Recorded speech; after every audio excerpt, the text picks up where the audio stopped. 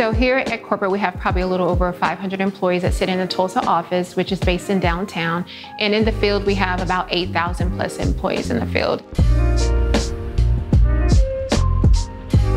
A lot of people that are working out on our rigs, they drive sometimes 8-10 hours just to get to the rig site. And then obviously they're driving back home. They're working 2 weeks on, 2 weeks off. So it's really, really important that obviously they have the amount of sleep that's necessary to drive safe. According to our survey, 95% of H&P employees said they sometimes drive distracted, and 40% admitted to driving with some form of fatigue.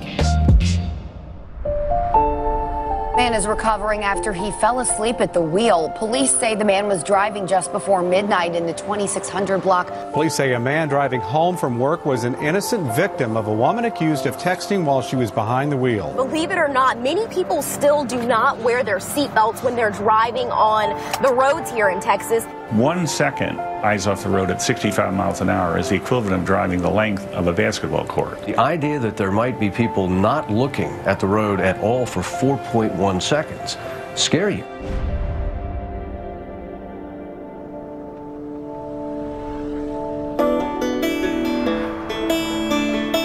Our driving is our biggest hazard we face every day. Guys going back and forth to work, back and forth to the office.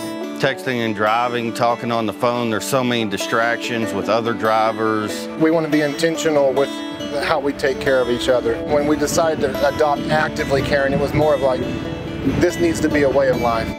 H&P is committed to making the road a safer place for all drivers. Driving while fatigued, texting while driving, and not wearing seatbelts are dangerous problems that so many of us face every day. This campaign is to empower our guys to take a step back and to choose the safe option rather than maybe the fast option. You got to think about the people back home. You got your family, your parents, you got a wife and kids.